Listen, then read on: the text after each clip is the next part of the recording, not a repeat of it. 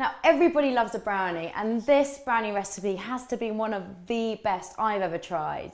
And it's really simple. So we're gonna start off and get right on with it. So here I've got some really good quality, 70% plus plain chocolate. So I'm gonna put this into a bain-marie. Now, all a bain-marie is a saucepan with a bowl, a heat-proof bowl, put on it with some water underneath it. And what it does is it allows sort of things to warm and melt in there without it being too abrasive. So I'm gonna just pop that in. Now into that, I'm going to add my butter. And you can just leave that and give it the odd stir every few seconds and just until it's melted. So then I'm gonna get on with lining my brownie tin. So beautiful square tin. Most of the time tins are non-stick, but I am gonna butter this just to be extra careful. And I'm actually also gonna line it with grease-proof as well. But for that just sort of makes it a bit easier to take out. The great thing is the butter will allow it to stick. And I'm gonna do the same thing in the opposite direction. So I'm just gonna give my chocolate a stir, and that's melting nicely. And we can bring this over and you can see there that the chocolate's just beautifully melted, and you just really need to allow that to cool for about 10 minutes because we're going to whisk some eggs into it, and if you do that with it hot then the eggs will actually cook. So I have a very handy mixer. You can use one of these, but using an electric whisk or even like hand beaters is totally fine, but I'm going to be lazy and do it this way, and how cool is this frankly. I'm just going to pour my chocolate and butter mixture into this bowl.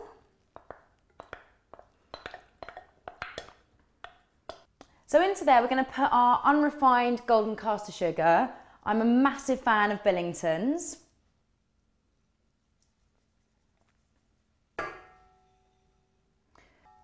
So I'm going to switch that on and get that going, and then I'm just going to crack some eggs into it as I go.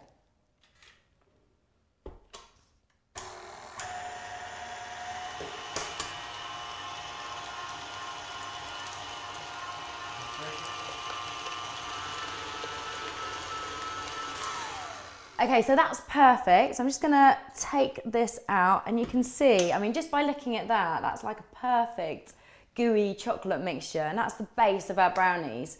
So we're gonna pop our dry ingredients into there. So I've got some sifted plain flour, some ground almonds, but actually you could use chopped, that'd be fine. And then finally, some vanilla extract.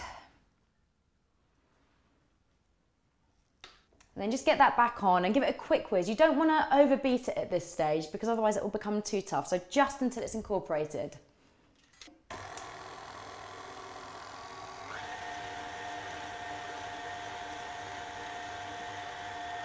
And it's as simple as that. So now we're just going to fill our brownie dish. And then just spoon that out into the dish as well.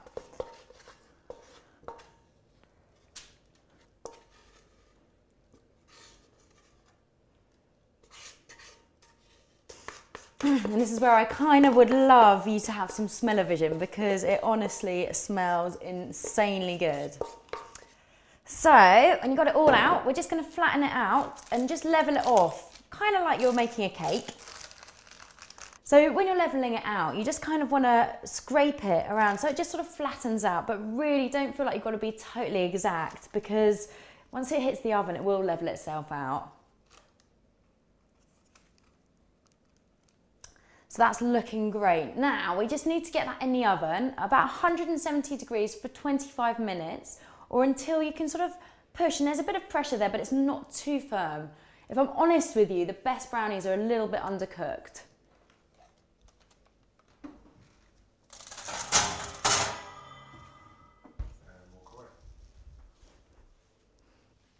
So it's been 25 minutes and the brownies are hopefully ready.